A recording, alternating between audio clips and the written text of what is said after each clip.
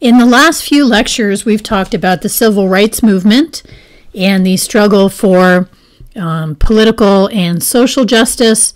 We've talked about the Black Power movement and the struggle for nationalism and for our personal self-definition. And now we're going to be moving on in this lecture to the struggle for economic justice. During the Cold War, Black leaders had de-emphasized economic concerns to minimize accusations of communism. Martin Luther King Jr. had initially followed in their footsteps, but the economic emphasis of Black nationalist rhetoric inspired King to take a closer look at economic inequality.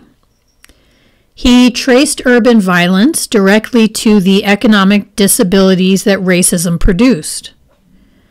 He saw that economic inequality had a particularly damaging effect on the Black community.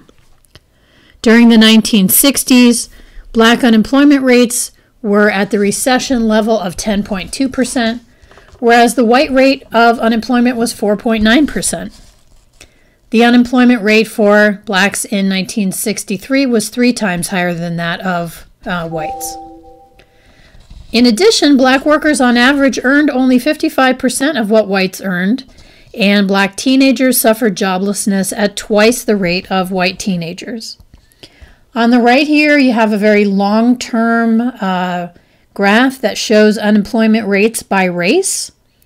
And I want to point out to you that there is this persistent line over the other line, that the African American unemployment rate is often twice as high as the unemployment rate for non-African Americans. Why was this happening? What was up with the unemployment rates in general? Well, economic conditions in the U.S. in the 1960s were beginning to be worsened by American deindustrialization. And deindustrialization just means transforming from an America that manufactures things to one that revolves around service jobs and the financial sector. In the 1960s and 1970s, African Americans continued to migrate out of the South, but the industrial jobs that had attracted earlier generations of Southern migrants to the North were no longer available.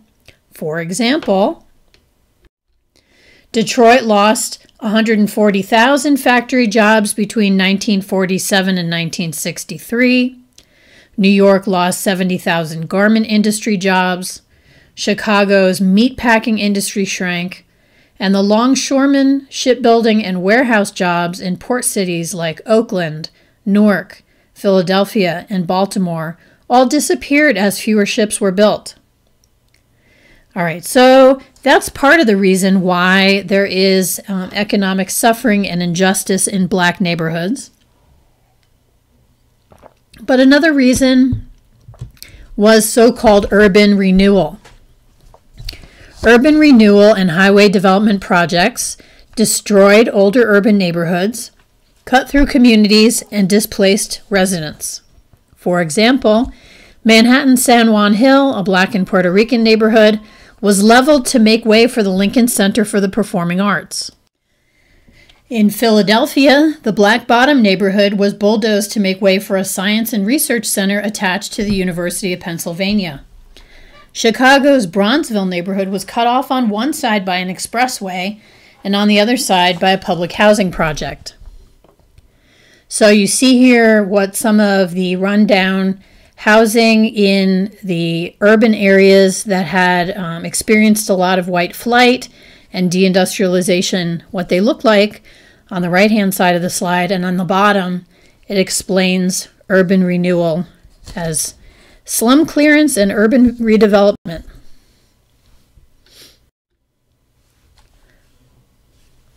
Affordable housing was a consistent problem for African Americans. When whites moved out of the city, public housing became more available to African Americans, although it also further isolated them. Buildings were usually built in impoverished Black neighborhoods or on marginal land, such as garbage dumps or toxic wetlands. The Robert Taylor Homes and Stateway Gardens in Chicago, Boston's Columbia Point, and Philadelphia's Passyunk homes were all built on sites that developers could not use for anything else.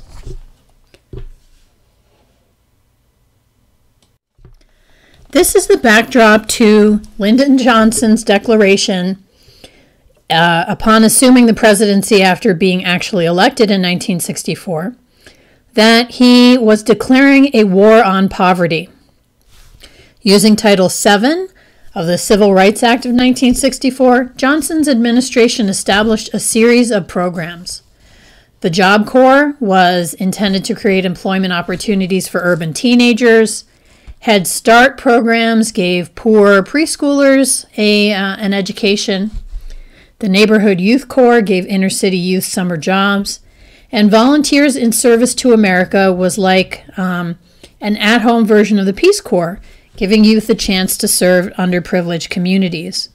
It's interesting to note that in the 1960s, a lot of the underprivileged communities that they were showing on TV were in Appalachia, in the places that we know of today as the former coal mining areas. There was also a lot of grinding poverty, so it was not just inner city areas that were experiencing poverty in the 1960s.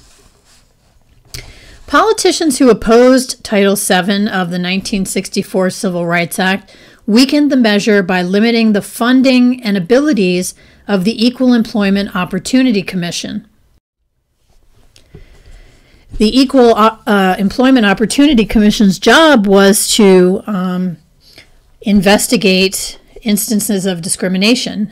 So they didn't really have the financial support that they needed. So instead, black workers used the Office of Federal Contract Compliance, the NAACP, and the NAACP Legal Defense and Educational Fund to build a body of case law that exposed the impact of institutional racism on their lives.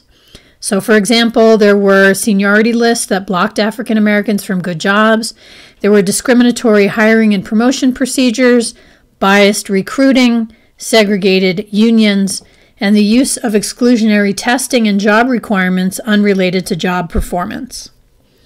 All right, so the EEOC is there, but it can't do much, so other legal avenues are being used. Related to this, in 1966, Martin Luther King Jr.'s Southern Christian Leadership Coalition established Operation Breadbasket in Chicago. This was a program that was designated to increase both black employment in urban businesses and the number of black-owned businesses. The program recognized the need to create economic opportunities. It won jobs. The operation won jobs by boycotting certain products and businesses, and also involved conversations about developing compensatory measures to aid economic development in the black community. All right, so if there was a certain store that didn't hire African Americans or a certain product that was for some reason harming African Americans, there would be boycotts. A. Philip Randolph, you'll remember him as the Sleeping Car Porters Union head, Bayard Rustin, Whitney Young, and John Lewis supported King's push for, quote, a massive program by the government of special compensatory measures and a, quote, freedom budget.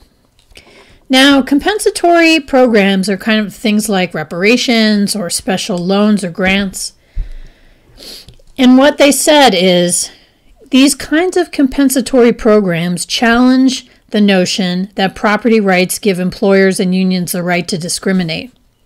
They insist instead on, quote, affirmative action, preferential treatment of African Americans through, for example, the use of numerical hiring goals, the favoring of minority-owned businesses and government contracts, that sort of thing. For 300 years, white Americans had been given preferential treatment on the basis of their color. People debated whether Johnson's war on poverty was at all effective, but one thing that's completely true about the war on poverty from an unemployment perspective is that it was helpful to college-educated black women. Because the federal government, and in fact government at the state level and at the municipal level, was not supposed to be discriminating, Black women were hired for many of these government jobs at all levels, and this helped greatly to alleviate the poverty rate in the black community. By the same token, or sort of the reverse token, as in the 1980s, the federal government was pared down by Ronald Reagan, talking about government being bloated and overblown. African American employed people in the civil service and elsewhere in the government disproportionately lost out. All right, moving on to the war in Vietnam. The Johnson administration was hampered in its war on poverty by the fact that it was caught up in a major conflict in Vietnam. This war had been going on, in one way or another for the U.S. from the mid-1950s when the U.S. bailed out France. In 1965, President Johnson increased the number of U.S. troops already sent to Vietnam by his predecessors, and he said that this was to keep South Vietnam out of the hands of the communists. There was a belief in the State Department and in the Department of Defense in the 1960s that if any nation fell to the communists, then Soviet domination was on the way, that, there was a domino effect. As a result, by the end of 1966, there were over 385,000 combat troops in Vietnam, 15% of whom were African American. In addition, 6,378 American soldiers had been killed, and over 35,000 had been wounded, and these numbers would steadily increase over the duration of Johnson's administration. So African Americans are participating disproportionately as draftees or inductees in this war, and they also oppose the war at the same time. Despite the fact that Johnson imagined Vietnam to be central to American interests in the Cold War, African Americans didn't think the conflict was worth soldiers' lives.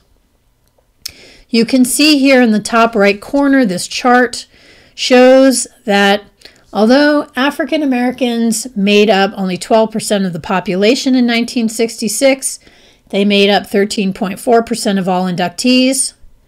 In some years, it was more than 16% who were the percentage of African Americans inducted into the Army. Why were there more African Americans in the Army than there should have been? Well, black leaders blamed institutional racism, and there was also kind of classism going on. Middle class and upper class whites had an advantage because the draft exempted students and professionals and skilled workers and also people with heel spurs. African Americans continued to face relentless discrimination in the armed services, and it often got them killed. The complaints were familiar. Black soldiers were seldom recommended for promotion. Reports about them were biased. They were given the most dangerous combat assignments.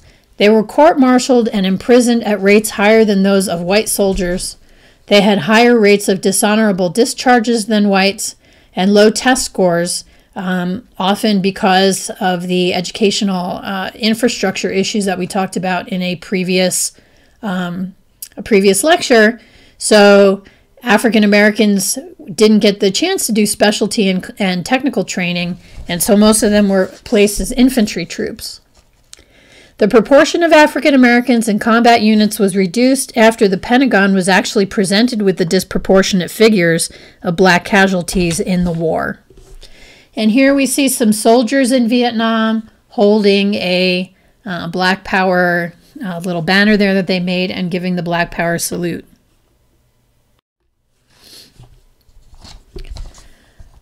Muhammad Ali, who was the heavyweight boxing champion of the world in 1964, was drafted to fight in the war. He had been born Cassius Clay, but he decided to change his name to Muhammad Ali. He opposed the war on moral grounds, saying that Muslims couldn't participate in any war but a holy war. He went through a whole year of legal battles, eventually was convicted of draft evasion in 1967 and was sentenced to serve 5 years in prison and to pay a $10,000 fine. Although the Supreme Court overturned his conviction in 1971, by that time he had been stripped of his heavyweight title at the height of his career. However, he did become a hero to many African Americans who opposed the war.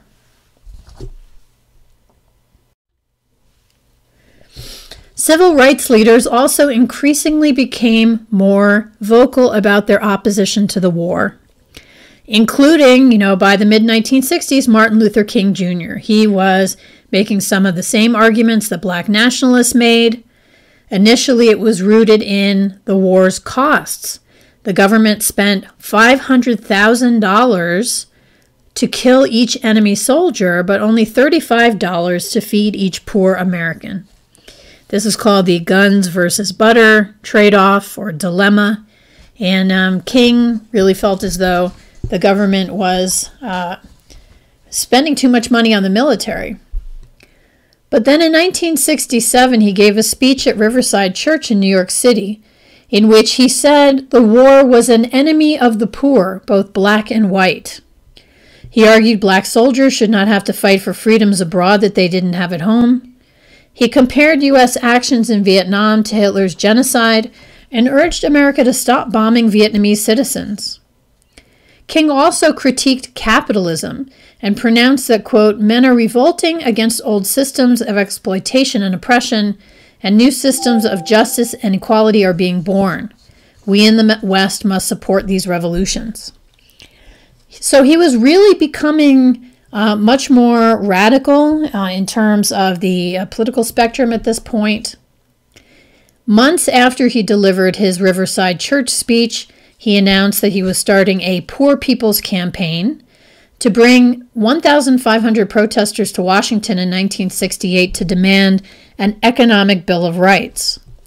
King called for a $30 billion anti-poverty package that was committed to full employment, guaranteed annual income. So if you've ever heard of a basic income guarantee, Martin Luther King was talking about that in 1968, and increased housing for the poor.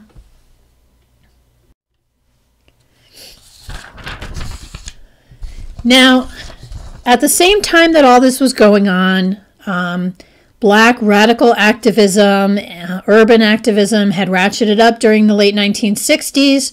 Black auto workers, for example, had joined in something called the Dodge Revolutionary Union movement. Welfare reformers, beginning in 1964, marched on state houses in 25 different cities to protest the way that welfare, or at that point it was called aid to families with dependent children, was being given out. They didn't like the eligibility requirements, which often required that families break up if families were going to be eligible for any payment. They also wanted better food, better clothing allowances, job training programs for women, and subsidized daycare.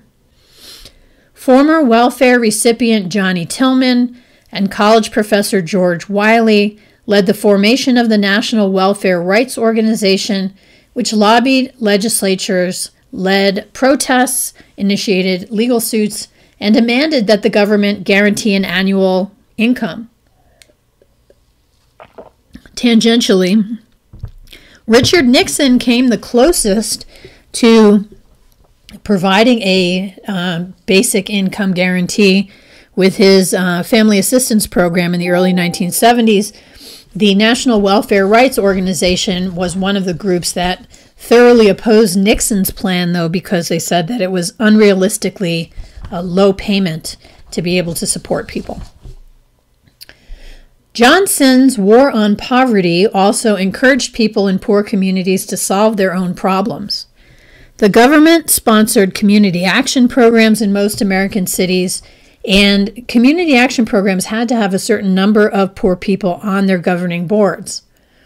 They used the fact that people who lived in inner cities understood the dynamics of their communities better than outsiders, and they established things like job training, child care, social services, Head Start classes, housing services, welfare consultants, legal services, and healthcare.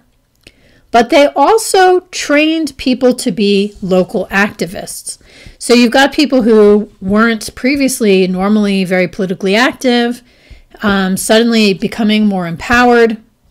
And this empowerment, when it appeared as mass action in urban areas, was written off by white people and by city leaders as rebellions or riots. In the second half of the 1960s, violence erupted in a total of 300 cities, and some of it was more violent violence than others. For example, in 1965, a riot erupted in the Watts section of Los Angeles, during which 34 people died and $35 million worth of property was destroyed. In 1967, a Detroit riot resulted in 43 deaths, while 2,000 people were wounded and 5,000 saw their homes destroyed by fire. In total, 1960s urban violence accounted for 250 deaths, 10,000 serious injuries, and 60,000 arrests. And during the, quote, long hot summer of 1967, there were riots in 159 cities, including the city of Newark, New Jersey, where my dad was in law school at that time. My parents lived pretty close by, and they said that they could see the smoke coming up from the flames in Newark that was on fire throughout the summer of 1967.